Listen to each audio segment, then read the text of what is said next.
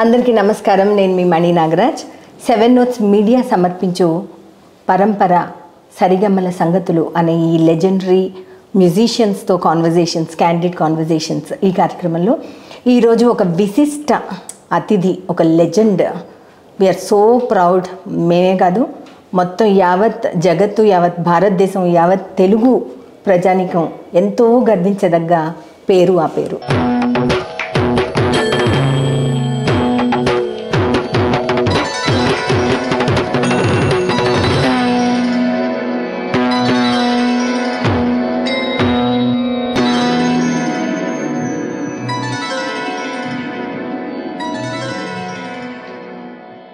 మృదంగానికే మారు పేరు యల్లా వెంకటేశ్వరరావు గారు.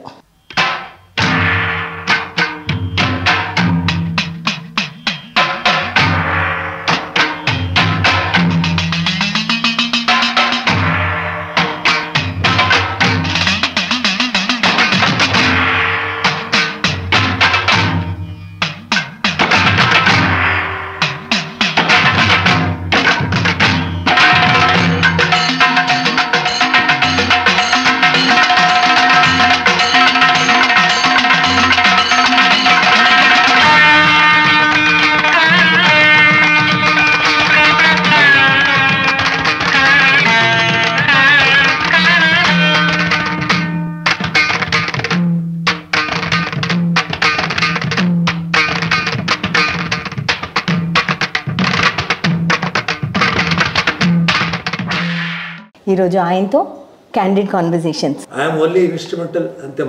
మృదంగాన్ని తప్పితే నాకు ఏం తెలియదండి. మృదంగం మీ జీవితంతో అలా పెనవేసుకుపోయింది. మృదంగం ఇస్ మై లైఫ్. కొన్ని సరదాగా అసలు స్కూల్కి వెళ్ళని వాడిని నాకు అవి వచ్చినాయంటే డాక్టర్ డాక్టర్ డాక్టర్ డాక్టర్ 5 సార్లు ఈ కార్యక్రమాలు. అదే మరి కొన్ని ఆయన ఎక్స్పెరిమెంటేషన్స్. మృదంగ ప్రపంచంలో ఈ నోట్ చేసుకోవాలి ప్రతివాడు. 2 మైకులు పెట్టింది నేనే.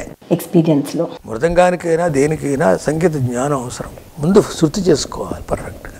ఎడం కుడి కరెక్ట్గా ఉండాలి. కుడి ఏంటంటే షడ్జంలో ఉంటుంది, ఇదే మందర షడ్జంలో ఉండాలి. ఇది ఎవరికి తెలియదు. కచేరీ ఈరోజు అద్భుతంగా ఉందంటే ప్రక్వాద్యాలు ఒక విలువే ఎక్కువ ఉంటుంది.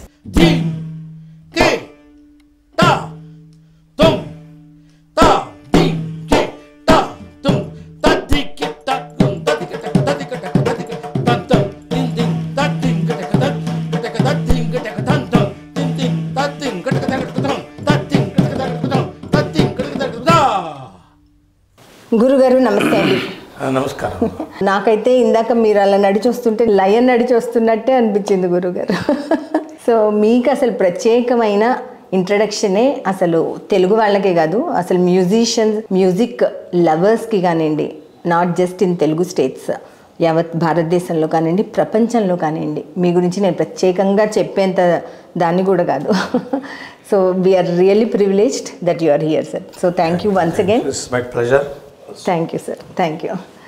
ఇందాక మణిగారు చెప్పినట్టు మీరు నడిచొస్తుంటే ఆ లయ అలా అడుగులు వేసుకుంటూ వచ్చిందా అనేటువంటి భావన కలిగింది. డెఫినెట్గా మీతోటి ముచ్చటించడం అనేది ఒక మహద్భాగ్యం. ఎందుకంటే కచేరీలో స్టేజ్ మీద చూస్తాం, యల్లా గారు అద్భుతంగా వాయించేశారు, ఏంటి ఆ కుడి నడక ఏంటి, ఎడమ నడక ఏంటి, అద్భుతం అని అనుకుంటాం. మళ్ళీ ఆ కచేరీ అయిపోగానే వెళ్ళిపోతారు, మళ్ళీ ఆయనతో కలిసే భాగ్యం ఉండదు. ఇవాళ ఏంటంటే మిమ్మల్ని కూర్చోబెట్టి మీ దగ్గర మీ అనుభూతులు, మీ యొక్క అనుభవాలు పంచుకోవడానికి ఒక 2 గంటలు కూర్చోవడానికి మాకు ఒక అవకాశం భగవంతుడి వల్ల కలిగింది. చాలా సంతోషం. ముఖ్యంగా ఒక చిన్న డౌట్ ఏంటంటే, అంటే మీరు చిన్నగా 7 ఏళ్ల వయసులోనే మొట్టమొదటిసారి మృదంగ కచేరీ చేశారు. 4 ఏళ్ల వయసులోనే మీరు మృదంగం నేర్చుకున్నారు మీ పెద్దనాన్నగారు సోమన్న గారి దగ్గర అనే విషయం మాకు తెలుసు. కాకపోతే అండి, మీ నాన్నగారు వయలిన్ విద్వాంసులు అయినప్పుడు మీరు మృదంగంలోకి ఎలా ప్రవేశించారు? మాది పాలకుడేరు గ్రామం, భీమవరం, వెస్ట్ గోదావరి. ఇంట్లో సంగీతం ఉందండి. అంటే మా తాతగారు కూడా పాడేవారు, వాయించేవారు, పల్లవులు పాడేవారు. ఆయన అప్పట్లో ఉండే రాగం తానపాలు ఎలా ఉండేవి, సాహిత్యం పరంగా అంత ఉండేది కాదు, లయపరంగా ఎక్కువ ఉండేవి. ఆయన తండ్రి గారు ఆయన కూడా విద్వాంసులే. మెయిన్ వీళ్ళకి సంగీతం. ఇంట్లో పొద్దున్నే తెల్లవారుజాము లేచేవాళ్ళు. వాళ్ళు లేచేటప్పుడే మెలుకు స్వామివారి మీద, కృష్ణుడి మీద, లేకపోతే అమ్మవారి మీద ఏదో ఒకటి మెలుకుల పాటలు. వెంకటేశ్వర స్వామి చిత్రం ఏంటంటే మా నాయనమ్మ గారికి కృష్ణుడు, కృష్ణ భక్తురాలు ఆవిడ, కృష్ణార్పణం అనేసి అన్నీ చేస్తుండేది. మన అత్తగారు కూడా. మా తాతగారికి ఈశ్వరుడు శివుడు, ఆయన కుండాలు అయి ఉండేవి. పొద్దున్నే లేవగానే మామూలుగా మన పల్లెటూళ్ళలో ఎలా ఉంటుంది ఆచారం, ఆ చెంబులో మంచినీళ్ళు పెట్టుకునేవాడే, రాగి చెంబు. అట్లా నిరంతరం ఒక భగవన్ నామస్మరణ జరుగుతుండేది ఇంట్లో. అటువంటి అద్భుతమైనటువంటి ఒక వాతావరణం అండి. ఇప్పుడు మనం ఏదో సినిమాల్లో చూపిస్తున్నారు కానీ ఆ వాతావరణంలో పెరిగిన వాడిని నేను.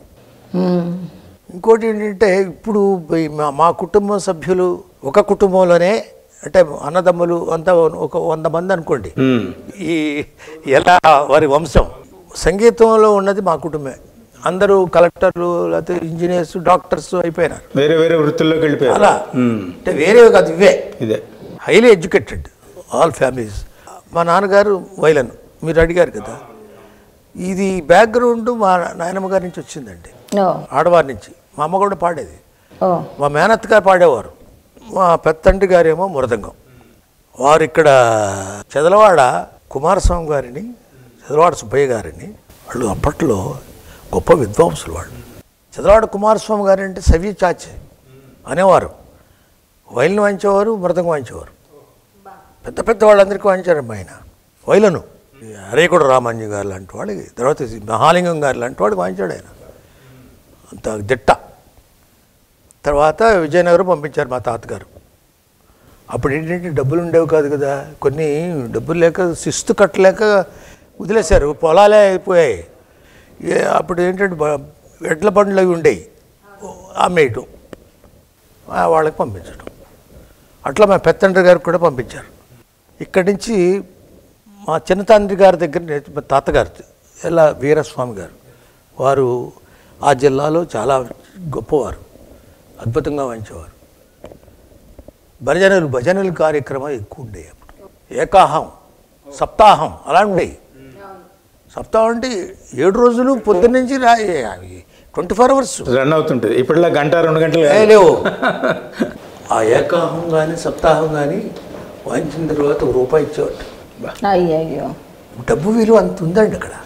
నేను నా కచేరీ వాయించినప్పుడు ₹5.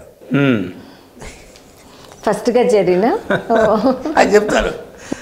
అట్లా అంటే ఇవన్నీ కూడా ఆశ్చర్యమైనటువంటి విషయాలండి. వైలను తర్వాత ఆయన విజయనగరం పంపించారు నాయుడు గారి దగ్గరికి. విజయనగరం కళాశాల మ్యూజిక్ కాలేజ్, ద్వారం వెంకటస్వామి నాయుడు గారు ఉండేవారు. అంతకుముందేమో ఆదిభట్ల నారాయణ దాస్ గారు ప్రిన్సిపాల్ గారు ఉండేవారు. ద్వారం నరసింహరావు నాయుడు గారని వారు కూడా ప్రిన్సిపాల్ చేశారు. వాళ్ళ దగ్గర వీరితోటి నేర్చుకునే వాళ్ళు ఎవరు, నెదురు కృష్ణమూర్తి గారు, ఘంటసాల వెంకటేశ్వర, జోగారావు గారు, వీణ, వీళ్ళంతా బ్యాచ్. అక్కడి నుంచి వచ్చింది సంగీతం. అంటే కర్ణాటక సంగీతం చాలా బాగా పాడేవారు, తర్వాత బాగా వాయించేవారు. నాయుడు గారి యొక్క ఆ పోకడంతా ఉండేది, ఆ సౌండింగ్ కానీ అద్భుతమైనటువంటి నాదం, మెలోడీ. Naidu guarantee melody. మళ్ళీ అలాంటి మెలోడీ ఎవరి దగ్గర లేదు, ఎవరు డిఫరెంట్ ఉందండి. నాయుడు గారంటే సోలోని ఒక కార్యక్రమాన్ని ఇచ్చిన మొదటి వ్యక్తి ఆయన నాయుడు గారు. దూరం వారంటే వైలన్ అంతే. వైలన్, అవునండి. కొంతమంది ఉన్నారు మహానుభావులు, వాళ్ళ పేరు చెప్పగానే అంతే. అది నేను ఇందాకే చెప్పాను సార్. అది మహాలింగం గారంటే ఫ్లూట్ మహాలింగం, ఏంటంటే మన శంకరశాస్త్రి గారు, అలా కొన్ని. బాలమురళి గారు అంటే మా ఓకల్ మహానుభావుడు అంటారు. అట్లా మా ఇంట్లో ఆ సంగీతం ఏర్పడిందండి.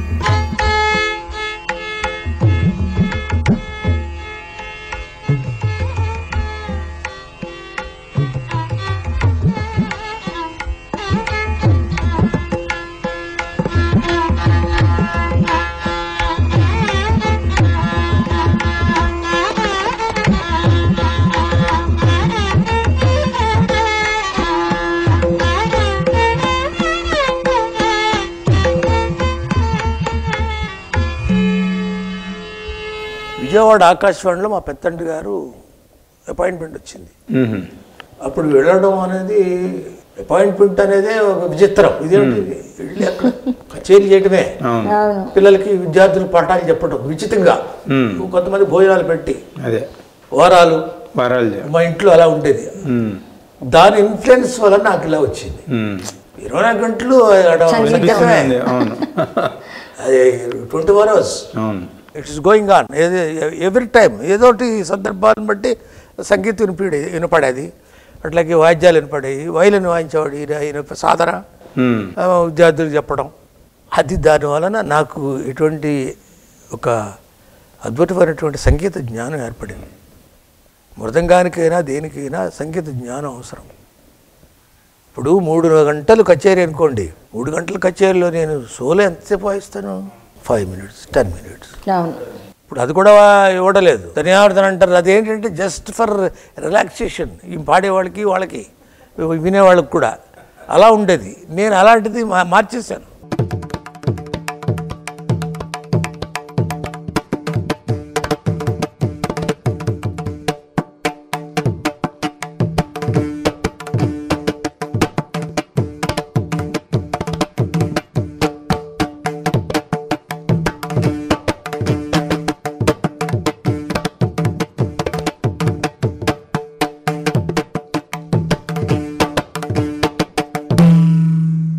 ఎప్పుడు మెయిన్ స్ట్రీమ్ కచేరీలు సింగర్స్కి అకంపెనీ చేశారు. చిన్నవాడిని కదా, 4th year అప్పుడు. అవును. 7th year అప్పుడు విజయవాడలో వినాయక చవితి రోజున కార్యక్రమం, సంగీత కార్యక్రమం కన్నడ సేవా సంఘం వారు పెట్టారు. ఎవరు కచేరీ అంటే ప్రపంచ సీతారాం గారు ఫ్లూటు. ఆయన కూడా చిన్నవాడే, నాకంటే పెద్ద అనుకోండి. వారి కచేరీ మృదంగం వాళ్ళు రాలేదు. ఏదో కారణం ఉండు మనకు తెలియదు. వాళ్ళ తండ్రి గారు వచ్చారు. ఆయన సైకిల్లో వేసుకుని, ఆయన కూడా చిన్నవాడే, నాకంటే కొంచెం ఒక 5-6 ఏళ్ళు పెద్ద ఉంటారేమో. ఇంటికి వచ్చారు. మా సోమన్ గారు, ఎలా సోమన్ గారు, పెద్దనాన్న గారు, ఆయన ఉద్యోగం చేస్తుండేవారు కదా రేడియోలో, ఆకాశవాణిలో మృదంగ విద్వాంసులు. రాలేదు, సబ్స్టిట్యూట్ అనమాట నాది. వస్తే ఎవరో ఒకళ్ళు ఉంటారు కదా శిష్యులు అని అడగడానికి వచ్చారు ఆయన. అప్పటికి సాయంత్రం మధ్యాహ్నం వచ్చారు ఈయన. సాయంత్రం ఎవరు దొరుకుతారు? ఇప్పుడు ఏం కమ్యూనికేషన్ లేవు కదా, ఫోటోకి టెలిఫోన్కి వెళ్ళి ఏమైనా పంపించాలి, అది కూడా లేదు వ్యవధి. నన్ను చూశారు. నువ్వు వాయిస్తావేంటరా అడిగాడు ఆయన, మా గురువుగారు. ఈయన ఎప్పుడు చెప్పాడు, ఎప్పుడు సాధన చేశాను, ఎప్పుడు చూశారు నాకు తెలియదు. నేను వాయిస్తానన్నా. నాకేం తెలుసు, చిన్న వాయిస్తానన్నారు, అంతే. మృదంగం తీసుకోవడం రాదు, శృతి తెలియడం అసలు తెలియదు. సరే శృతి చేసి ఇచ్చారు, అబ్బాయి వాయించాడు. వాయించేస్తున్నాను. ఆయన వాళ్ళ తండ్రి గారు, చాలు సార్ సుమన్ గారు, ఇది చాలు, ఈరోజు సరిపోతుంది ఈ కార్యక్రమానికి, చాలా బాగా వాయిస్తున్నాడు అని తీసుకెళ్ళారు. 7 సంవత్సరాలప్పుడు వినాయక చవితి రోజు రండి. విఘ్నేశ్వరుడి యొక్క పూజతోటి ప్రారంభమైంది వారి యొక్క ఆశీస్సులు. జై గణేష్ జై గణేష్ అంటే మృదంగ గణపతి, మృదంగం వాయించేవాడు, ఆద్యుడు ఆయన. నందీశ్వరుడు, భృంగి, మహావిష్ణు మొదట వాయించింది మృదంగం. అంటే దేవతల నుంచి వచ్చిందమ్మా ఇది మృదంగం. తర్వాత నేర్పారు, వీడు పనికొస్తాడు వీడు అని ప్రారంభించారు కచేరీలు. అవి ఏంటంటే ఎలా జరిగేదంటే, చిన్నవాడిని కదా, ముద్దుగా ఉండేవాడిని. అంటే ఇప్పుడు ఇలా తయారైంది, కానీ ఇప్పుడు కూడా ముద్దుగానే ఉన్నారు. ముద్దుగా వాయిద్యంలో అద్భుతంగా వాయించేసరికి ఏమవుతుంది, బాలమణి గారు చిన్నప్పటి నుంచి పాడారు. అలాగే మెండలిన్ శ్రీనివాస్ గారు చిన్నప్పుడు ఎంత ముద్దుగా. అలాగే మీరు, నేను మృదంగంలో వచ్చాను అనుకుంటున్నాను, కానీ అయ్యో బలేవారు. వాయిస్తుంటే కచేరీలో వెళ్ళి అప్పుడు ఈ వెండి వస్తువులు వచ్చి నాకు ప్రజెంట్ చేసేవారు, బంగారం, ఇవన్నీ వాళ్ళు ఇచ్చినవే, అభిమానులు ఇచ్చినవే. అంటే మీరు అంత ఇన్స్పైర్ చేశారు, వాళ్ళు ఒక ట్రాన్స్ లోకి వెళ్ళిపోయి తెలియకుండా చేసేవి అసంకల్పిత చర్యలు. గోల్డ్ మెడల్స్ ఇచ్చేవారు, ఇలా ఉండేవి నాకు. మహిళలు ఆనందంతో వాళ్ళ చైన్ వేసేసేవారు, ఇలా వాచ్లు, ఉంగరాలు ఎన్ని వచ్చాయి నాకు తెలియదు. నిలువు దోపిడీ చేసుకుని వెళ్ళేవాళ్ళ ఇంచుమించుగా. భగవద్ అనుగ్రహం సార్ మీకు. అది ఎవరిస్తారు కుంభావ సరస్వతి మీరు. మరి మీరు అలా మృదంగ ధ్వని వింటూ జనాలు మృదంగం యొక్క నాదం అంటే ఆ ఆనందాన్ని ఆ రూపంలో వాళ్ళు వ్యక్తం చేశారు. ఆనందము ఆశీస్సులు రెండు మీకు. అంటే అక్కడ ఏదో చేసేయాలి, ఏదో ఇచ్చేయాలి, మీకు సమర్పించాలి అనే ఒక కోరిక అంతే బలీయంగా. అలా ఉండేది. అవును. మా నాన్న పెద్దటి గారికి ఇల్లు కట్టించారు అక్కడ. అబ్బా, మామూలు విషయం. అలా కోలక వెంకటరాజు గారు కూడా కట్టారు. నాయుడు గారికి మెడ్రాసులో వాళ్ళందరూ ఇల్లు కట్టించారు. మామూలు విషయం. అలా జరిగినాయి వాళ్ళు. అంటే కళాకారుల మీద అంత అభిమానం, ప్రేమ, గౌరవం. అలాగే ఆ మృదంగం ఎలా మోసేవారు సార్ మీరు అప్పుడు అంత చిన్నప్పుడు? ఇదివరకు కన్నా బరువుగా ఉండేవేమో పాతకాలంలో మృదంగాలు. ఇప్పుడంటే కొంచెం సాఫిస్టికేటెడ్ అయినాయి కదా. అప్పుడే బరువు తక్కువ. అవునా? ఇప్పుడు బరువు ఎక్కువైనాయేమో. సైజు కూడా తక్కువ. ఓహో. సైజు పెరగడం కాదు కానీ టెక్నికల్గా తయారు చేస్తున్నారు.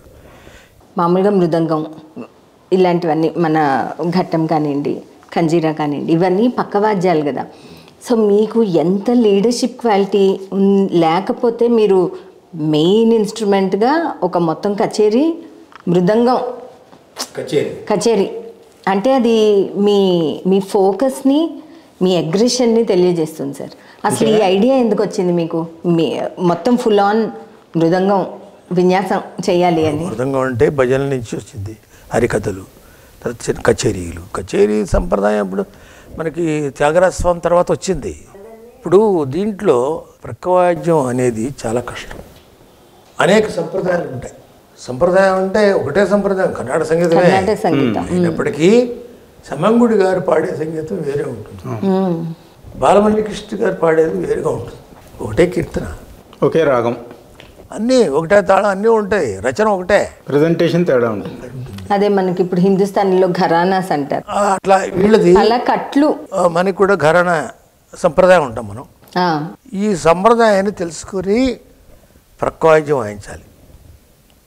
అప్పుడే he will be the successful అకాంపనిస్ట్. లేకపోతే పాడేవాడికి ఇబ్బంది, చూసేవాడికి ఇబ్బంది. ఏమిట్రా ఇలా వాయిస్తున్నాడు అంటారు, అడ్డుగా పెడుతున్నాడు రా, ఎవరి దారి వాడిదిలాగా ఉంటుంది. అంతే. మహారాజపురం విశ్వనాథయ్య గారు సంతానం గారు తండ్రి ఆయన జోక్ వేసేవాడు. ఆయన మృదంగం అతనికి తనియావర్తనం కుడుంగో అన్నట్ట.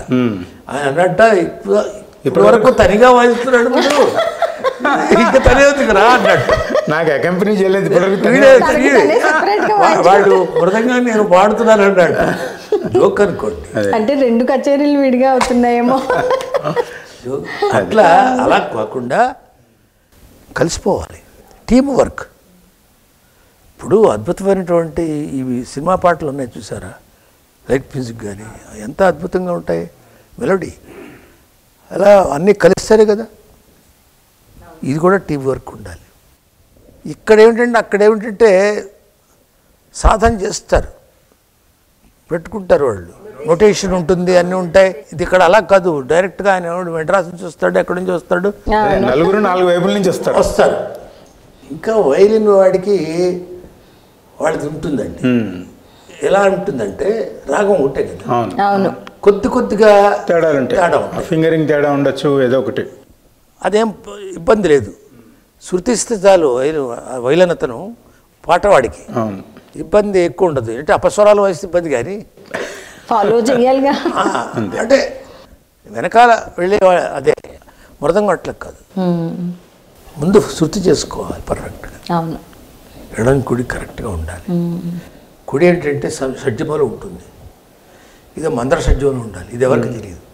లెఫ్ట్ డమ్ డమ్ను కొట్టేస్తున్నాడు వీడు, డోర్ కొట్టినట్టు అంటారు. కాదు, అంటే దానికి టెక్నిక్ ఉంది, అంతా ఒక సంప్రదాయం అది. అంటే ఆ శృతి జ్ఞానం ఉన్నవాడికి తెలుస్తుంది అది. శృతి నెంబర్ 1, లయ గణపతిం భజేహం అని అనుకుంటే అని ఆ లయలో వెళ్ళాలి. దాని తగ్గట్టు వెనక్కి లాగినట్టు ఉంటుంది. అది పాడగలరా? అవును, నీరు గారిపోతారు వాళ్ళు. వినేవాడికి ఏడు రేట కచేరీ మొత్తం ఫెయిల్ అయిపోతుంది. అట్లాగే ఒక అక్షరం తేడాతోటి వాయించామంటే అసలు పాడలేడు ఆయన. అవును, ఇబ్బంది పెట్టాలంటే అనేక రకాలు. అవును సార్. అద్భుతంగా అది కచేరీ ఈరోజు అద్భుతంగా ఉందంటే ప్రక్కవాద్యాలు ఒక విలువే ఎక్కువ ఉంటుంది. పాడేవాడు మామూలుగా పాడుకుంటాడు, ఆయన ఇంట్లో పాడింది అక్కడ పాడతాడు. ఇవన్నీ కూడా మన కర్ణాటక సంగీతంలో ఉన్న విలువలు అవి. ఏ సంప్రదాయం ఈరోజు బాలమురళి గారు కచేరీ అంటే నేను దాంట్లోకి వెళ్ళిపోవాలి అంతే, ఆయన శైలిలోకి వెళ్ళిపోవాలి, లేకపోతే అక్కడ జరగదు. సెమ్మంగుడిలాగా వాయిస్తారని కుదరదు. సెమ్మంగుడి వచ్చినప్పుడు బాలమురళి గారు వాయిస్తారని అసలు కుదరదు. ఎన్నడా వాసికరే అని అంటాడు ఆయన వెంటనే. స్టేజ్ మీద తిడతారు వాళ్ళు, వాళ్ళకి ఏమి పెద్దవాళ్ళు కదండి. అట్లాగే వైలిన్ కూడా అంతే, వైలిన్ వాయించే విధానం వేరు ఇన్స్ట్రుమెంట్కి. అలాగే వీణకి మరీ ఎక్కువ. అంట్లో సంప్రదాయాలను బట్టి ఉంటుంది. వీణలో ఈవెన్ గారి సంప్రదాయం వేరు. అట్లాగే మైసూరు దొరస్వామి గారిది ఆయనది వేరు, బాలచంద్రది వేరు. ఆ సంప్రదాయం ప్రకారం అనుకరణ లేకపోతే రక్తి కట్టదు, ఆయనకి వాయించేవాడికి ఇబ్బంది, వాయించలేడు. He will stop immediately. You are disturbing మీ అంటాడు స్టేజ్ మీదే బాలచంద్ర. అలా అన్నాడు పెద్దవాళ్ళందరినీ కూడా నేను విన్నాను. ఫ్లూట్కి వేరే విధానం ఉంటుంది. అది ఫ్లూట్ అంటే అద్భుతమైనటువంటి ఇన్స్ట్రుమెంట్ అండి. అది ఇక్కడ వాయిస్తుంటే కొన్ని మైళ్ళకి వినపడుతుంది. అది ఆ గాలి వాయిద్యం అంటారు దాన్ని, అందుకని వెళ్ళిపోతుంది, రీచ్ అయిపోతుంది. ఈ రీచ్ అవ్వదు మా మృదంగం. అట్లా అని ఊరికినే దబ్బిడి వాయించలేము. అద్భుతమైన సౌండ్, ఆ నాదం పోషిస్తూ కీర్తన అనుసరణ చేయాలి, అది వేరే. వైలిన్ వేరు, క్లారినెట్ వేరు. ఈ ఇన్స్ట్రుమెంట్లు అన్నీ కూడా మళ్ళీ గాత్రం చెప్పాను, ఎవరిది బాణీ ఆ బాణీకి వాయిస్తేనే అనుగుణంగా వాయించాలి, ఫిట్ అవుతుంది. అది it's beautiful concept we listen అని అంటారు. లేదంటే వాళ్ళ మాదిరిగా ఆయన మూడ్ లేదురా, ఎవరికి మెయిన్ ఆర్టిస్ట్గా వస్తుంది. అది బాగున్నా ఆయనగా వస్తుంది, బాగోలేకపోయినా ఆయనగా వస్తుంది. ఈ ఇంటర్నల్గా జరిగే వ్యవహారం అంతా వాళ్ళకి తెలియదు. తర్వాత అద్భుతమైనటువంటి ఆ వాయిద్య సమ్మేళనానికి వాయించే విధానం, ఆ రెండు కలిసిపోతే ఆ విధానం వేరండి. మెలోడీ, రిథమ్ బ్యూటిఫుల్గా అలా పెడుతుంటే అది అమ్మవారు అయ్యవారు నృత్యం చేసినట్టుంది. శివతాండవంలో లాస్యం శివ తాండవం లాగా అలా కలిసినప్పుడే అద్భుతమైనటువంటి ఒక నాదపోషణ వస్తుంది, మంచి రక్తి కడుతుంది. అద్భుతమైనటువంటి రసికులందరూ కూడా ఆహా అద్భుతం అనుకుంటారు. అవును, అట్లాంటి పాయింట్స్ మొత్తం 3 గంటల కచేరీలో ఒక ఫ్యూ మూమెంట్స్ ఉంటాయి అంతే. హై పాయింట్స్ అంటాం అంతే. అది న్యాచురల్. అది మనం ఎంత కష్టపడి చేసినా కూడా ఆ మూమెంట్ వస్తుంది. అది పీక్ అద్భుతం. అది ఏంటి నాదంలో వస్తుంది. అది అన్నీ కలిసిపోవాలి ఇక్కడ, నాదాత్మకం అయిపోయింది మొత్తం. మేము ఒకసారి కచేరీల్లో ఆ ఏరియా అంతా నాదమయం అయిపోయేదండి. Vibrations, full of vibrations, auditorium మొత్తం. కొన్ని రోజులు అది ఆ నాదం అట్లా ఉండేది చెవులు. వినేవాళ్ళకి అలా ఉండేది, మేము వాయించేవాళ్ళు మాకు కూడా అలా ఉండేది. అద్భుతమైనటువంటి అనుభూతి కదా. అవును సార్, అది సంగీతం అంటే.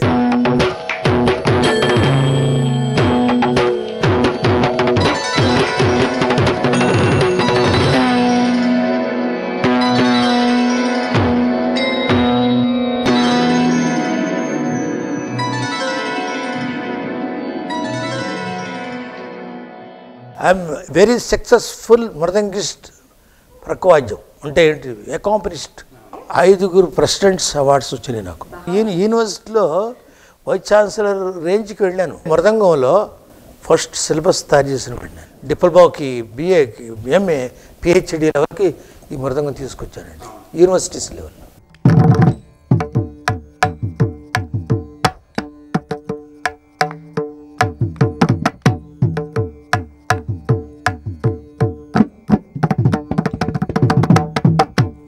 గురుగారు, మీ సాధన అసలు ఎన్ని గంటలు చేసేవాళ్ళు తెలియదు, కానీ మీరు చాలా చిన్న వయసులోనే రాష్ట్రపతి గారి దగ్గర నుంచి పురస్కారం అందుకున్నారు. 14 ఏళ్ల వయసు. అంటే మీ సాధన ఏంటి అసలు? How did you feel taking such N honour from Radhakrishnan గారు అనుకుంటారు కదా, సర్వేపల్లి గారి దగ్గర నుంచి? మొదటి ఆశీస్సులతో నేను పైకి వచ్చాను. తెలుగువాడంటే నువ్వు తెలుగువాడు అబ్బాయివా అన్నారు. అలాగా ఆయన మాట్లాడారు. అంటే వారి ఆశీస్సులే మనకి. నేను సాధన అంటే యోగా అంటాం కదా, ఇప్పుడు చేసే యోగా కాదు, అసలు యోగులు చేసేవాళ్ళు. అవర్స్ తెలియదు, తపస్సులాగా అనుకోండి. ఇంకా అదే తపస్సు అంతే. ఎందుకంటే అన్నాహారాలు ఉండవు, ఆకలి ఉండదు, మంచినీళ్ళు తాగాలని ఉండదు, చెమటలు కారిపోతుంటాయి. అప్పుడు నేను సాధన చేసేటప్పుడు కరెంటు కూడా లేదు కదా.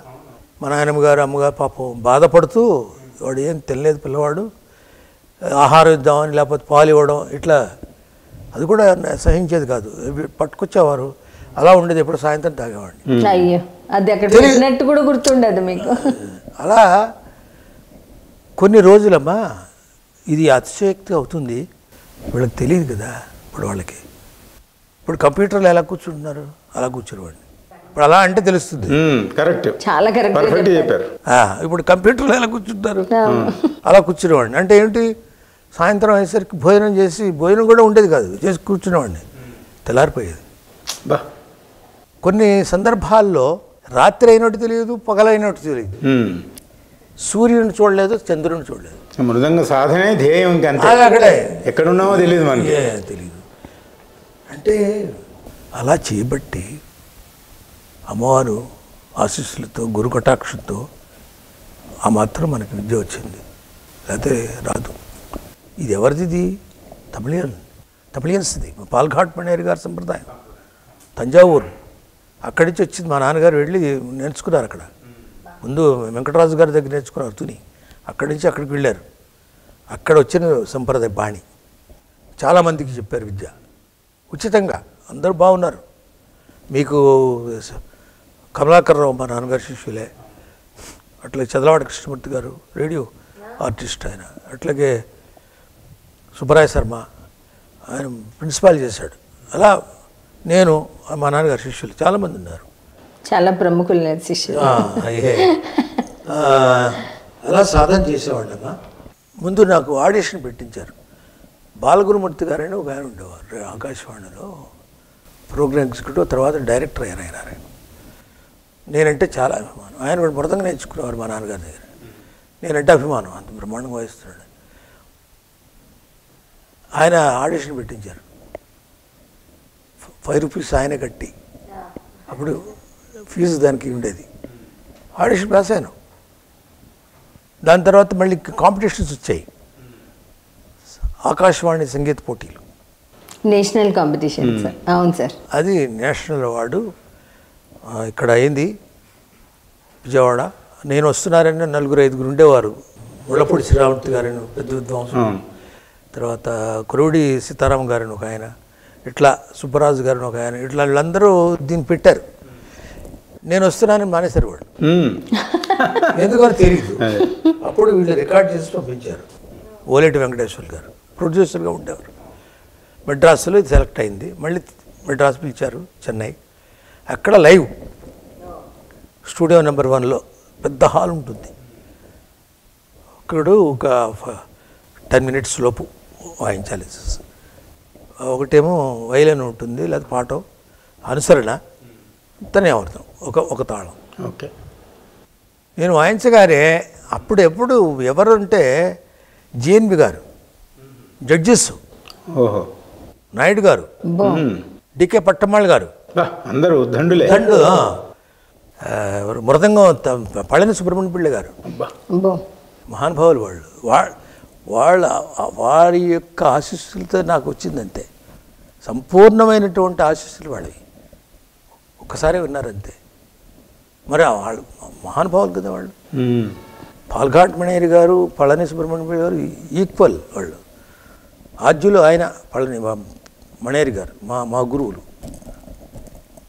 యూనివర్సల్ నెంబర్ 1 ఆయన ఆశీర్వదించారంటే మామూలు విషయం కాదు. వచ్చేసారు వాళ్ళు, డైరెక్టర్ వాళ్ళు వచ్చి మా పెద్దంటి గారు నాకు ఎస్కార్ట్గా వచ్చారు. ఫోటో తీసి పంపించండి, ఈ సెలెక్టెడ్ అని. ఇంకా ఉన్నారు వాయించేవాళ్ళు. అంటే వాళ్ళకి తెలిసిపోయింది చాలు ఇంకా వినక్కర్లేదు, అత్యద్భుతం ఆల్రెడీ జరిగిపోయింది. నేను మొత్తం 14 మంది మృదంగం వాళ్ళు వచ్చారు ఆ రోజు. అబ్బా, అంటే అన్ని ఆకాశవాణుల నుంచి వచ్చారు రిప్రజెంటేషన్. మెడ్రాస్లో ఫైనల్ జరుగుతుంది. ఎట్లా how can you judge like that అంటే ఏంటి ఆ సౌండ్, ఆ వాయించే విధానం కానీ తెలిసిపోతుంది కదా. ఇప్పుడు చాలు ఇంతకన్నా మళ్ళీ ఇంకేం బెటర్మెంట్ ఉండదు. సాయంత్రం డైరెక్టర్ వచ్చేసాడు ఆయన. జరుగుతోంది ఇంకా అందరూ గుప్పుకూడిపోయారు. అంటే ఏంటంటే ఒక ఎలా వాయించా నాకు తెలియదు, కానీ అంత సాధనా బలం. అంటే ఫస్ట్ ప్రైజ్ ఢిల్లీ, అక్కడి నుంచి నేషనల్ లెవెల్కి వెళ్ళిపోయాను ఒక్కసారి. అక్కడి నుంచి ఇప్పటి వరకు ఇప్పుడు ఈ నెల ఆఖరిని ఒక 5-6 కచేరీలు కేరళ, కర్ణాటక. మొన్న లాస్ట్ వీక్ కేరళలో వెళ్ళి వాయించొచ్చాను.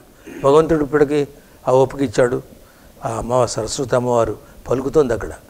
3-4 గంటలు కూర్చోవాలి కదా, ప్రయాణం చేయాలి కదా, ఫ్లైట్లు వచ్చాయి. అట్లా భగవంతుడి దయ వల్ల అంటే ఆ సాధనా బలంతో ఇప్పటికీ నేను వాయించగలుగుతున్నాను. గురుగారు, మీ మృదంగ ధ్వానం గురించి అసలు మీరు చెప్పాల్సిన మీ ఎనర్జీ, మీరు రేడియేట్ చేసే ఎలా అంటే 5 ప్రెసిడెంట్స్ అవార్డ్స్ వచ్చినాయి నాకు. బా, ఎవరికైనా జరిగి ఉంటుందా గురువుగారు ఇది? ఇంత వైభవం మీలో సరస్వతికి. గురుగారు, మీరు అనేకమైనటువంటి ప్రయోగాలు చేశారు మృదంగంతో. మీరు చేసిన ప్రయోగాలు మాకు తెలిసినంత మటుకు ఎవరు చేయలేదు, అదైతే గ్యారంటీ. కరెక్టే కదా.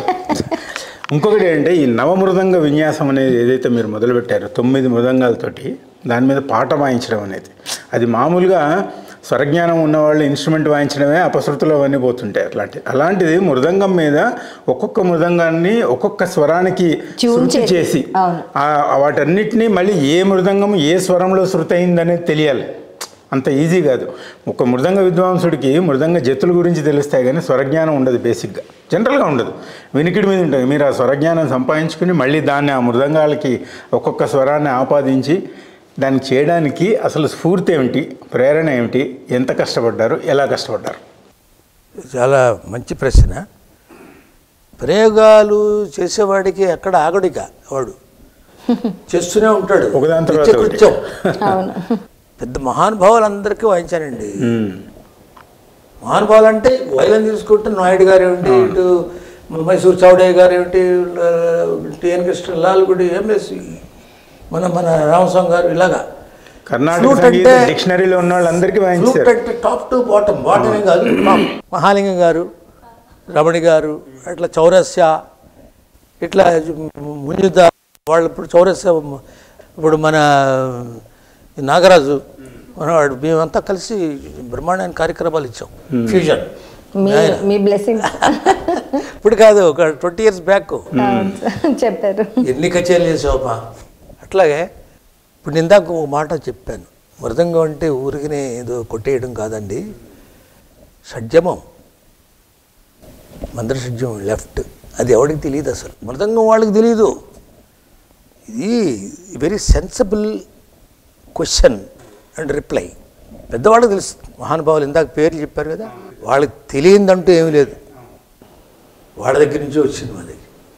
నేను వాయిస్తూ నేనే తన్మయత్వం చేద్దా, అది అప్పుడే వస్తుంది బయటవాడికి కూడా ఆనందం. కరెక్ట్.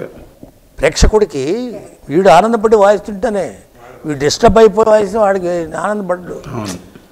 వాడు ఎంతసేపు ఎప్పుడు ఆగిపోతే మంచిది అనుకుంటాడు ప్రేక్షకుడు. ఇలా మృదంగంలో మనం ఏం చేయాలి, శివతాండం, దానికి నేషనల్ ఇంటర్నేషనల్ అవార్డ్స్ వచ్చినాయి. పంచమృదంగం కూడా చూశాను, అదంటే లయ ప్రధానంగా ఉంటుంది. వేదం ఎట్లా పలికించాలి, మృదంగ వేదం, చాంటింగ్ ఆఫ్ ఆ నోట్స్ మీరు వాయిస్, అదే శబ్దాలు, అనుదాత్త ఉదాత్తాలు ఉంటాయి వాటికి. అది చేయకపోతే ఏదో కూడా కొట్టేస్తున్నట్టు అంటారు, అలా కాదు. తర్వాత నెక్స్ట్ ప్రక్రియ ఏమిటి, మా నాన్నగారు ఉండే సంగీత జ్ఞానం ఉంది కదా, ఆయన ఇచ్చింది. మా నాన్నమ్మ గారు వాళ్ళు పాడిన పాటలు అవన్నీ, మా తాతగారు రాగంతాన్న పల్లెలు పాడేవాడు, ఆయన అద్భుతమైన తాళాలు వేసి పాడేవాడండి ఆయన, అంత జ్ఞానం. వాళ్ళు ఎక్కడ నేర్చుకోలేదు. ఆ జ్ఞానం ఉంది. ఆ జ్ఞానంతో మనం ఈ మృదంగాలతోటి ఏం ప్రయోగం చేయాలి, సంగీతం పలికించాలి. ఇప్పుడు సంగీత జ్ఞానం ఉండబట్టి ఐఎమ్ వెరీ సక్సెస్ఫుల్ మృదంగిస్ట్. ప్రకవాద్యం అంటే ఏంటి, అకాంపనిస్ట్. యాజ్ అన్ అకాంపనిస్ట్ మృదంగం నెంబర్ 1 ప్రతివాడు మెచ్చుకునేదే, ఎవరైనా సరే, ఇన్స్ట్రుమెంటల్, వోకల్, ఎనీథింగ్. ఈ మృదంగం అంటే 32 కళ్ళు ఉంటాయి, 16 స్వరాలు ఉంటాయి. దాంట్లో అంటే ఒక ధ్వని పలుకుతుంది, అంటే ఒక స్వరం. ఇవన్నీ కోఆర్డినేట్ చేసుకుని సా అంటే సాయ్ ఉండాలి, రీ అంటే రీ, గాలో 2 ఉంటాయి, మాలో 2 ఉంటాయి, ఇట్లా పాలో 1, మళ్ళీ షడ్జమం, అలా పెట్టుకుని నవమృదంగాలు కాన్సెప్ట్.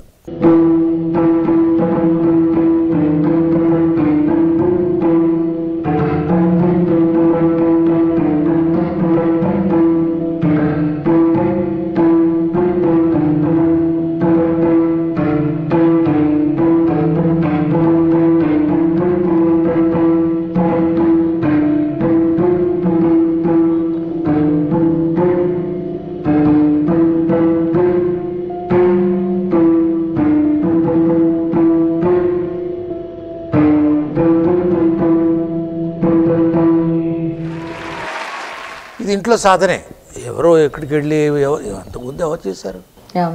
పైగా విమర్శలు ఎక్కువ వచ్చాయి. నన్ను ప్రకవాద్యాలు కూడా పిలిచేవాళ్ళు కాదు. వాయించుకొని ఆయన నమ్మర్థం వాయించుకుంటాడు, పిలుచుకోండి అనేవాళ్ళు పెద్దవాళ్ళే. ఇంకా దానివల్ల నాకు వచ్చిన లాభం ఏమీ లేదు, నష్టమే. కచేరీలు పోయాయి. ప్రిజుడిస్ కూడా కాదు, అలా వచ్చిందంతే. Feelings like that. ఇప్పుడు ఎవడు లేడు కదా, వీడు ఎవడైనా ఉంటే ఫలానా వాడిలాగా వాయిస్తున్నాడు వీడు, ఓకే పెట్టుకున్నారు కాదు, వీడు ఇలా మొదలెట్టాడు, వీడు చేంజ్ ఎప్పుడైనా రెసిస్టెన్స్. అవును, రెసిస్టెన్స్ ఉంటుంది. అది యాక్సెప్ట్ చేయడం టైం పడుతుంది. కరెక్ట్, బాగా చెప్పావు. దాన్ని యాక్సెప్ట్ చేయటం అది ఒక రొటీన్గా అయిపోయే బట్టి ఇప్పుడు ఎవరు మాట్లాడలే. Nobody is talking now. అంతకుముందు ప్రతివాడు నవమృదంగాలు ఒక హేళన, మృదంగ సామ్రాట్ నవమృదంగా వచ్చింది. బట్ అది నిజమైంది కదా సార్. దాని అని అంటే ఏంటంటే ఒక సెన్సేషన్ అయిపోయింది, sensational. I'm always sensational person. చిన్నప్పటి నుంచి 4వ వయసులో వాయించేశాను, 7వ సంవత్సరంలో కచేరీ వాయించాను. ఇప్పటికి 32,000 కచేరీలు వాయించానమ్మా. చెప్తున్నా, అది అలా నవమృదంగం వచ్చిందండి. శివతాండం ఎలా వచ్చింది? ఇప్పటికీ రేడియోలో శివతాండం వేస్తుంటారు. నేషనల్ ప్రోగ్రాము, ఇంటర్నేషనల్ ప్రోగ్రామ్ వచ్చిన వేస్తుంటారు. Great sir. కీర్తనలు పలికించాలి, రాగాలు పలికించాలి, స్వరం వేయాలి. రాగబాలికి లేవు, అంటే వ్యవధి ఉండదు.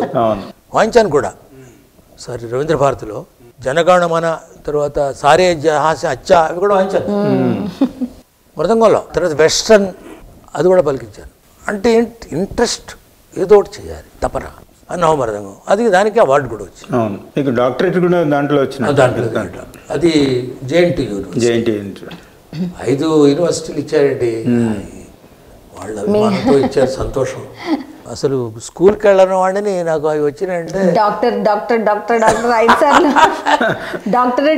కాదమ్మా. యూనివర్సిటీలో వైస్ ఛాన్సలర్ రేంజ్కి వెళ్ళాను. నాకు వైస్ ఛాన్సలర్ పోస్ట్ 2 సార్లు అనౌన్స్ చేశారు. అవును సార్. దురదృష్టవశాత్తు లేదా వాళ్ళ అదృష్టం నాకు ఇవ్వలేదు. అంటే దానికి ఇన్ఫ్లుయెన్స్ లేదు. మరి ఇన్ఫ్లుయెన్స్ ఉంటే అవుతుంది. తర్వాత తిరుపతి ఐటీ వాటిల్లో నేనంతా ఈ సంగీతం ఏర్పాటు చేశాను. జనాల్లో దీని గురించి మాట్లాడుకోవాలంటే ఏదో ఒకటి ప్రయోగం ఉండాలి. అవును. మొన్న ఆ రోజున నేను 24 hours programme non stop play, పుట్టి నాన్ స్టాప్ కాదు. పరమశివుడి యొక్క ఇది మృదంగం, ఆయన తాండవంలో ఒక భాగం. ఇది మహావిష్ణువు పలికించింది, విఘ్నేశ్వరుడు పలికించిన మృదంగం. ఈ మృదంగాన్ని పట్టుకుని ఇన్ని అవార్డులు నేను పొందాను. ఆయనకి మనం సమర్పణ చేయాలి. ఆత్మసమర్పణ, మృదంగ సమర్పణ, మా వాయిద్యం. అది ఇక్కడ ఆ భాగంలోనే ఇన్ని ఎక్స్పెరిమెంటేషన్స్ చేశారు మీరు. అంటే దాంతో అక్కడ యజ్ఞం చేస్తూ, దాని పేరే మృదంగ యజ్ఞం. 1981 అంజయ్ గారు ఆయన సీఎం గారు ఉండేవారు, బాటా శ్రీరామూర్తి గారు మినిస్టర్, మన సోమరాజు గారు డైరెక్టర్. వాళ్ళు ఏర్పాటు చేశారు. వాళ్ళకి ఎప్పుడు కూడా సర్వదా కృతజ్ఞతలు.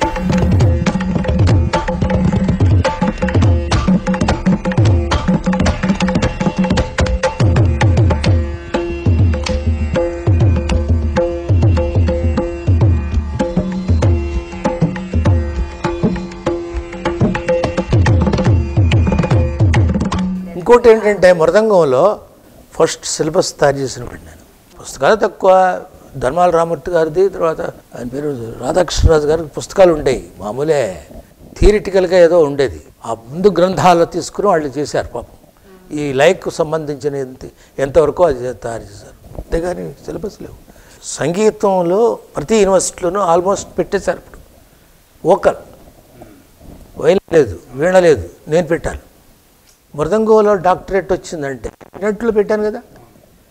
డిప్లొమాకి, బిఏకి, ఎంఏ, పిహెచ్డి లెవెల్కి ఈ మృదంగం తీసుకొచ్చాను universities level. This is my contribution.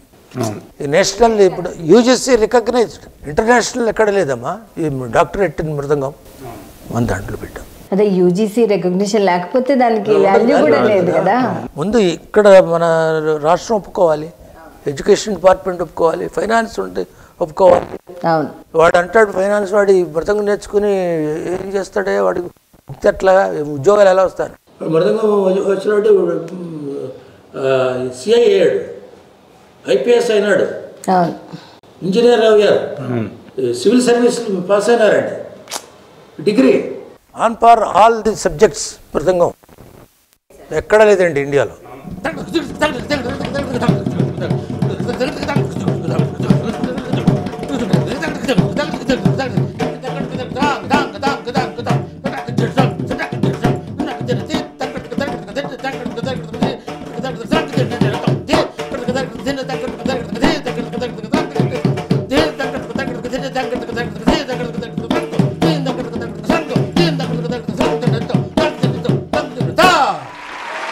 మృదంగం అంటే తెలియని వాళ్ళకు కూడా మృదంగం అంటే ఎల్లాగారు, ఎల్లాగారు అంటే మృదంగం. మామూలు పామరుడికి కూడా మృదంగం అంటే ఏదో కొడతాడరా ఇలాంటి భాష ఉండేది.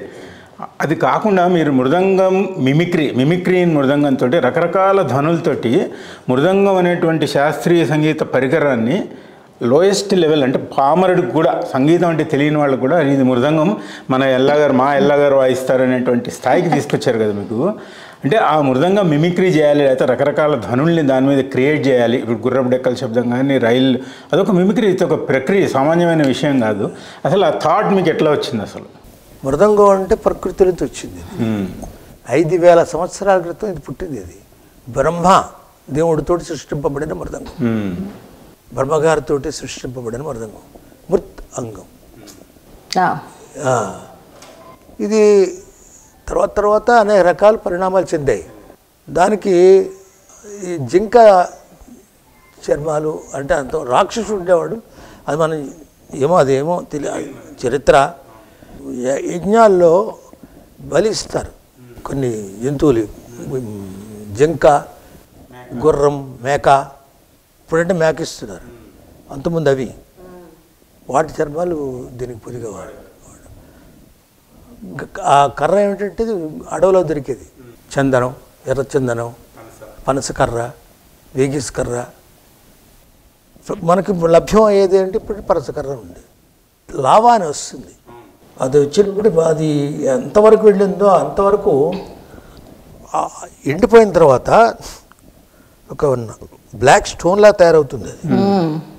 అది తీసుకొస్తా. అవును, లావా స్టోన్ చాలా ఎనర్జైజ్డ్ ఫార్మాట్ ఆఫ్ స్టోన్ అది. అది చూర్ణం చేసి అన్నంతో చేసి బాగా మెత్తగా చేసి ఆ నల్లగా ఉంటుంది, కరణి అంటారు. ఆ కరిణ వేసినప్పుడు ధ్వని వస్తుంది, లేకపోతే ఆ కరిణ లేకపోతే డప్పు లాగా ఉంటుంది అంతే. లెఫ్ట్ ఉంటుంది కదా, అది వరకు ఏం చేసేవాళ్ళు అంటే వంట చేస్తారు, పిడకలు ఉండేవి. ఈ పిడక ఉండేది, ఆ పిడకని సన్నగా ఒక సాఫ్ట్గా చేసేసుకుని అన్నంతో మిక్స్ చేసి దాన్ని ఎడం పెట్టేవారు. దాన్ని బోనం అంటారు. అంటే ఏంటంటే ఇది మోస్ట్ సైంటిఫిక్ అనమాట. అమ్మవారు అదే నైవేద్యం పెట్టినట్టు ఇది ఎవరికి తెలియదు. ఇప్పుడు క్లే పెట్టేస్తున్నారు. ఆ ధ్వని వేరే ఉంటుంది, ఈ ధ్వని వేరే ఉంటుంది. ఇది ఒరిజినల్, న్యాచురల్. నేను సాధన చేసేటప్పుడు వింటుంటాం కదా, అవి రిప్రొడ్యూస్ చేయడం. ప్రకృతిలో ఉండే ధ్వనులు ఉంటాయి, అంటే పక్షులు, జంతువులు, మానవుడు సృష్టించే పరికరాలు, యంత్రాలు. ప్రకృతిలో వర్షం, పిడుగులు, బాతులు ఎలా వస్తాయి, కుక్కలు ఎలా వరుతాయి, గాడిద ఎలా, గుర్రపు డెక్కలు, సైక్లోన్, ఆ సౌండ్ వస్తుందండి, ఆ గాలి తోటి వర్షం అది ప్రొడ్యూస్ చేయాలి. ఇదంతా నేను ఒక పరిశ్రమ వేసుకుని దాంట్లో ప్రొడ్యూస్ చేయాలి. అవన్నీ కూడా ప్రకృతిలోంచి వచ్చిన ఆ మృదంగం కాబట్టి మనం చేయగలిగాం. నాదేం గొప్పతనం కాదు, మనం ఇన్నోవేషన్. సో దీంట్లో ఇది వస్తుంది. మృదంగం మీ జీవితంతో అలా పెనవేసుకుపోయింది కాబట్టి ఏంటంటే రోజుకు ఒక ఎక్స్పెరిమెంట్, ఇంకా ఏంటి అనే మీ ఆ జిజ్ఞాస ఈయన చాలా కరెక్ట్గా చెప్పారు సార్. నిత్య సాధకుడు, నిత్య శోధకులు.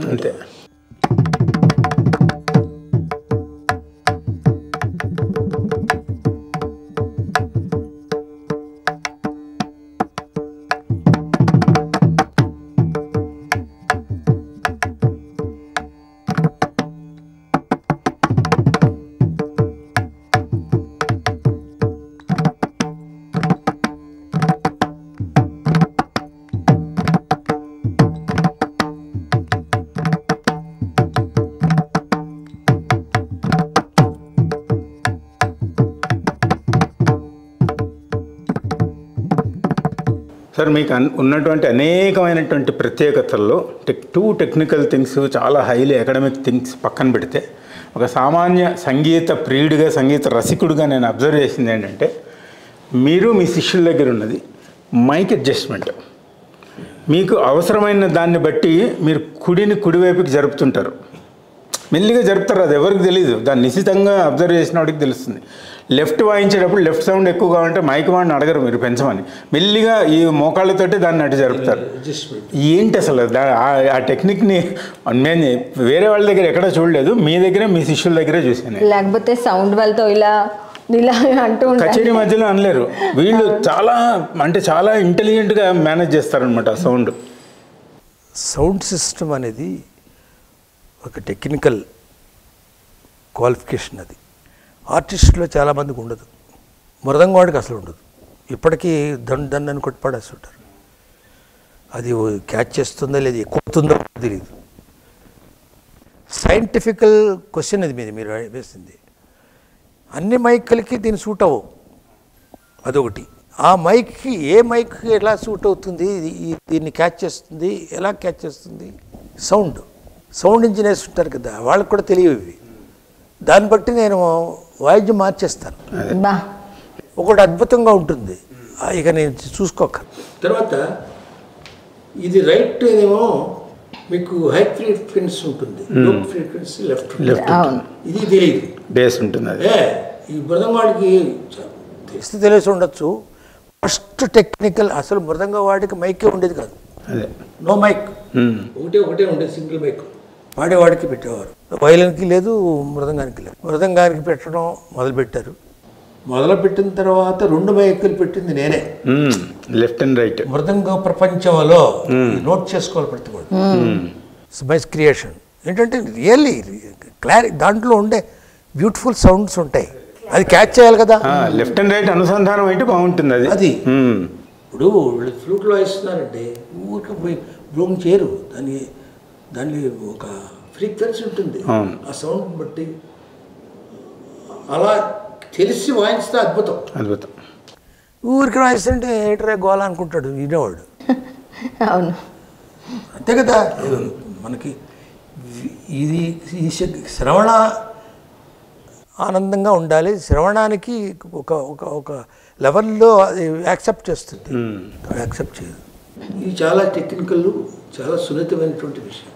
అమెరికాలో ఉండే మైకులు కూడా నాకు పనికిరాలే, దాన్ని బట్టి అడ్జస్ట్ చేసుకునేవాడు. ఒక్క మైక్ ఉన్నప్పుడు వాయిద్యం బాధిపోతుంది, ఈ డోలు కొట్టేది ఇప్పటికో కొడుతుంటారు. ఇప్పుడు 2 మైకులు పెడుతున్నారు అందరూ, ఏమి రానివాడు కూడా పెట్టేస్తున్నాడు. భజన కోయించేవాడు కూడా. ఇలాంటివన్నీ చాలా అనేక రకాలు చేసాం. మళ్ళీ అదే చాలా సాధన శోధన చాలా సటిల్ గా చెప్తున్నారు సార్ మీరు. సింపుల్. దిస్ షోస్ యువర్ మీరు ఎంత అడ్వాన్స్డ్గా ఆలోచిస్తున్నారు మ్యూజిక్లో, ఎంత రీసెర్చ్ చేస్తున్నారో. ఎంత రీసెర్చ్ చేయాలి. మనం చేసిన ప్రయోగాలు ఉన్నాయి కదా, అవును, అది చరిత్రలో ఎప్పుడో అనుకుంటాడు కదా ఎవడన్నా, ఇప్పుడు దాని ప్రభావం తెలీదు. అవును, రేపు 100 సంవత్సరాల తర్వాత ఎవడో ఉండే ఉంట ఏం చేశాడు అని ఊరికే ఇలాంటివి విని చూసి నా మీద రీసెర్చ్ చేసిన వాళ్ళు ఉన్నారు యూనివర్సిటీస్లో. అది ఎంత ఆనర్ సార్. అది మేము నిజంగా వాయిద్యం మీద రీసెర్చ్ అవునండి. ఏదో భగవంతుడి దేవల్ల గురుగారు యొక్క ఆశీస్సులతో బాగానే వెళుతుంది.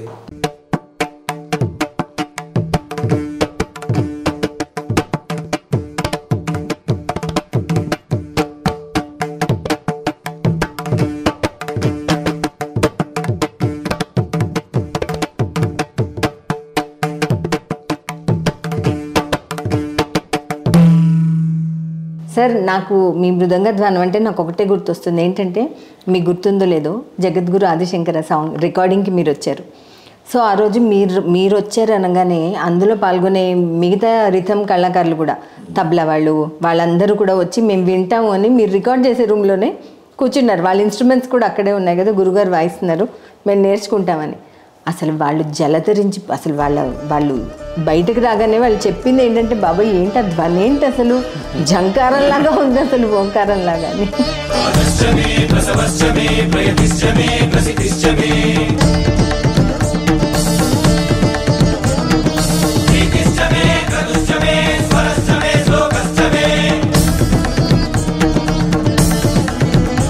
సార్ కానీ అన్ని డ్రమ్స్ పెట్టుకున్న శివమణి అన్న, మీరు మీ ఒక్క వాయిద్యంతో అల్లల్లా అడిగిస్తారు సార్ మీరు. నాకు ఇంకా గుర్తు, పబ్లిక్ ఆడియన్స్లో మన కాన్సర్టే అది. సో మీ ప్రతిభ ఎంత జనం వచ్చారు, ఫుల్ ఆడియన్స్ కదా సార్, నించున్నారు వెనకాలంతా, వేల మంది నించున్నారు. అసలు ప్లేస్ లేక మనం బయట స్క్రీన్స్ పెట్టాల్సి వచ్చింది. నాకు చాలా గుర్తు సార్, అదొక మంచి తీపి అనుభవం నాకు కూడా.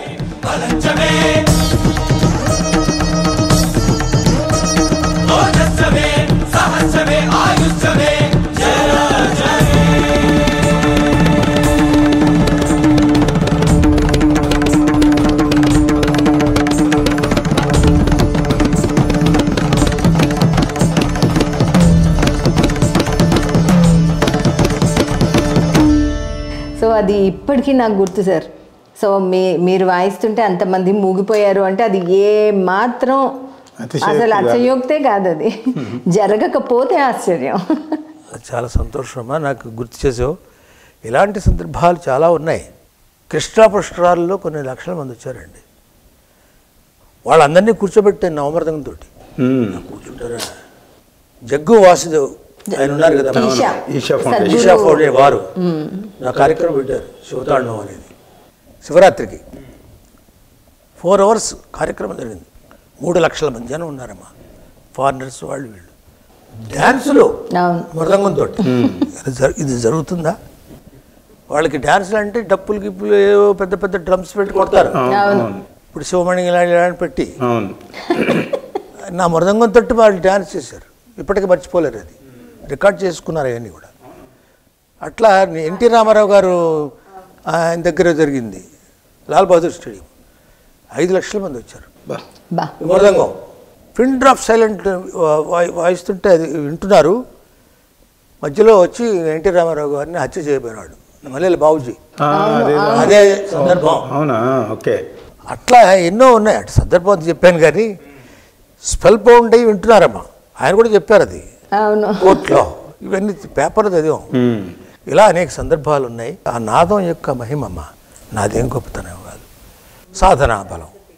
మీ వీడియోస్ అసలు చాలా చూస్తూ ఉంటాం, ఎందుకంటే ప్రత్యక్షంగా అన్నీ చూడలేం కదా. ఎందుకంటే అక్కడ ఆ టైంలో మేము కూడా ఉండే భాగ్యం కలగాలి మాకు. మీరు నేను ఒకసారి పాడా, ఆ భాగ్యం నాకు కూడా దొరికింది. సో గురుగారు, నేను మీ యంగ్ వీడియోస్ చూసినప్పుడు when you had full hair and all that. Me style కూడా చాలా స్టైలిష్గా ఉండేది గురుగారు. ఇలా అనేవాళ్ళు మీరు సింహం జూలు విదిలించినట్టు స్వింగ్ ఉండేది. ట్రెండ్ అయిపోయింది. అది ఇది కూడా ట్రెండ్ అయింది. నా డ్రెస్సింగ్ కూడా మా పాత వాళ్ళందరూ కూడా తెల్ల డ్రెస్ చొక్కా లింగి కట్టుకుని మా గురువులు కూడా అంతే అన్ని మార్చేశారు. నేను మీరు స్టైలిష్గా చేశారు, గ్లామర్, ఒక బ్రాండ్ ఇమేజ్ క్రియేట్ చేశారు. అవును సార్ గారు. ఎందుకంటే నెంబర్ 1 ఎంతమంది ప్రేక్షకులు ఉంటారు, 3 గంటలు వీడు విధమోపగించు చూడటం అనుకోకూడదు. ఏమిటిరా కర్మ 3 గంటలు అనకుండా అంటే మీరు రాగానే ఒక ఎక్స్పీరియన్స్. మీరు విజువల్ ట్రీట్ కూడా ఇవ్వాలనుకున్నారు. వాయించేటప్పుడు కూడా ముఖమే పెట్టి వాయిస్తారు. శ్రవణానందం, నేత్రానందం ఉండాలి కదా. ఎవడు చీవుడు కాస్తూ రకరకాలు ఎవడు వాయిస్తుంటా అనేవాడు పాపం వాయించలేక. అదే పాపం అది అలా లేకుండా డీసెంట్గా presentation is most important. Experience మన సభలోకి రాగానే నమస్కారం పెట్టాలండి. ఆర్టిస్టులు కళకి వాళ్ళకి కాదు, ఆ కళకి నమస్కారం. సరస్వతి అవతారాలు అవి అంతే. ఆ మూమెంట్లో ఉన్నప్పుడు మామూలు మానవులు అనుకోండి, అది విషయం. ఆ డెకోరం ఉండాలంటారు. ప్రదర్శన తర్వాత ఇలా చేస్తుందా లేకపోతే ఇంకోటి అదిలా చేస్తుందా, అది వేరు. ఒక్కొక్కళ్ళ మనసుకు బట్టి ఒక్కొక్కలాగా అనిపిస్తుంటుంది. అది ప్రదర్శన బట్టి కూడా. అవును. పాత వాళ్ళు ఎట్లా చొక్కా లేకుండా కూడా అంచేవారు. సంప్రదాయం కదా. చెంపే గారు ఇప్పుడు ఆయన ఉత్సవం అయినప్పుడు కూడా అలాగే వాయిస్తారు. నేను కూడా అంతే. జగన్నాథ ఉత్సవాల్లో నేను చొక్కా లేకుండా వాయించాను. అక్కడ సాంప్రదాయం తప్పదు. బట్ అదర్వైజ్ వేరే కాన్సెప్ట్స్ లో మటుకు అంతే. అవును సార్. జగన్నాథ ఉత్సవాలు వచ్చారంటే అలాగే చేస్తాను. ఏదేమైనా కూడా మీ డ్రెస్సింగ్ కానీ మీరు మృదంగం అంత తనియావర్తనం అయిన తర్వాత ఒక్కసారి రైట్ని వాయించి ఇట్లా జుట్టు పెట్టి ఇట్లా అంటారు అనమాట. అది ఒక మాకు ఇప్పటికీ కూడా ఒక ఫిగర్ అలా మనసులో ఉండిపోయింది. అదొక ట్రెండ్ అయింది సార్.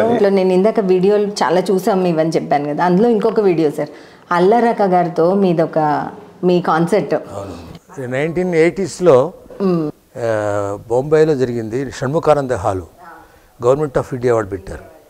చాలా బ్యూటిఫుల్ హాల్ సార్. అది కూడా లైవ్ కాన్సర్ట్ అండి, లైవ్ టెలికాస్ట్. అవును, first time in India live telecast. ఇప్పుడు మనం క్రికెట్ టైం చూస్తున్నాం, అవి కావు. అలాగే టెలికాస్ట్ లైవ్. ఎవరు కోన ప్రభాకర్ రావు గారు ఏర్పాటు చేశారు. అప్పుడు గవర్నర్గా ఉండేవారు మహానుభావుడు.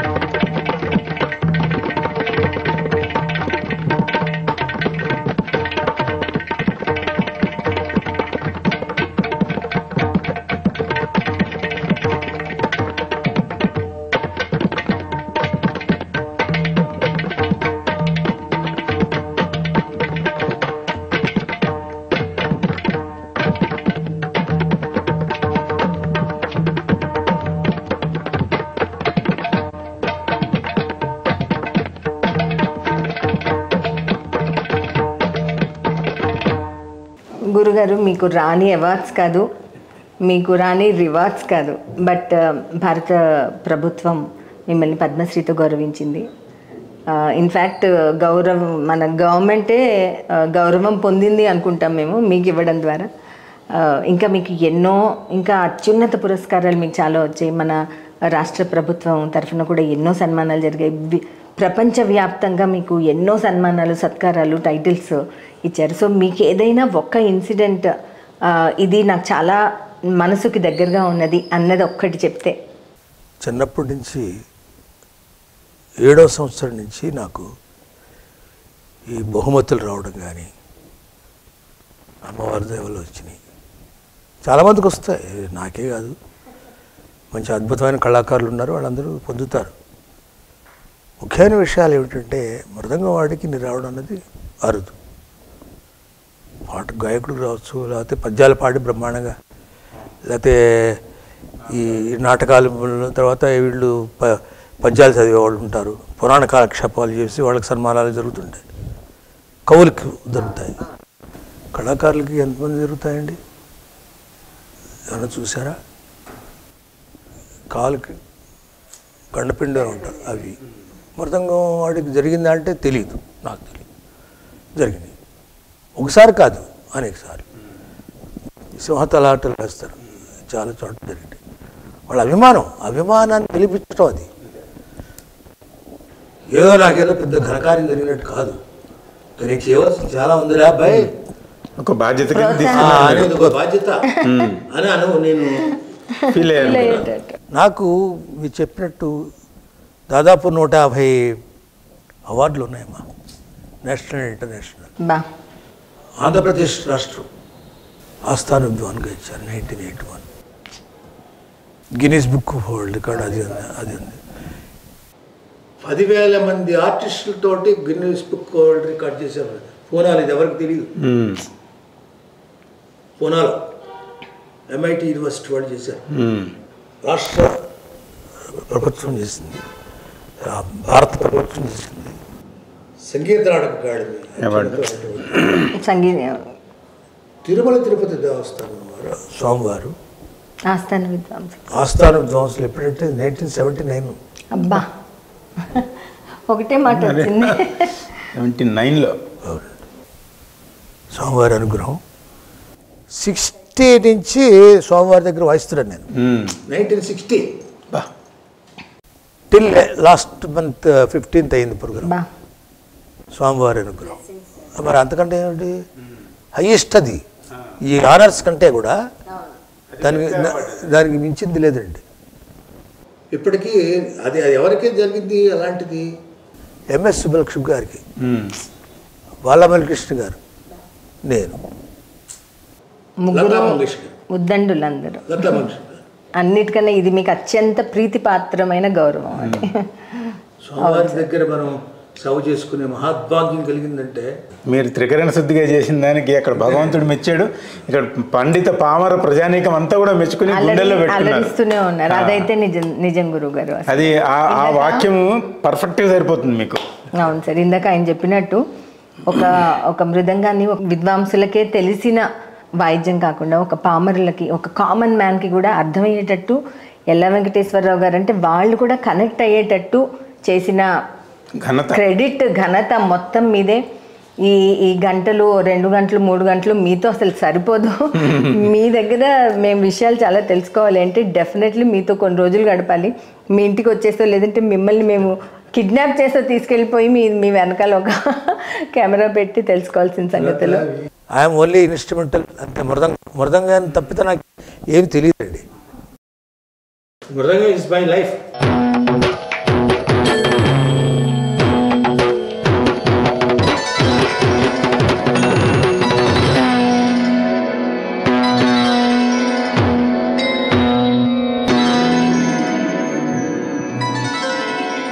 సార్, మీ టైం వాల్యుబుల్ టైం మా కోసం వెచ్చించినందుకు చాలా ధన్యవాదాలు. చాలా విషయాలు ప్రజలకి తెలిసేటట్టుగా మీరు అడగడం ప్రశ్నలు, మరి నేను ఎలా చెప్పాను నాకు తెలియదు. ప్రేక్షకులు చూడాలి, మీరు విని నాకు చెప్పాలి. చాలా thank you sir, thanks so much sir, ధన్యవాదాలు. ప్లెజర్. Thank you.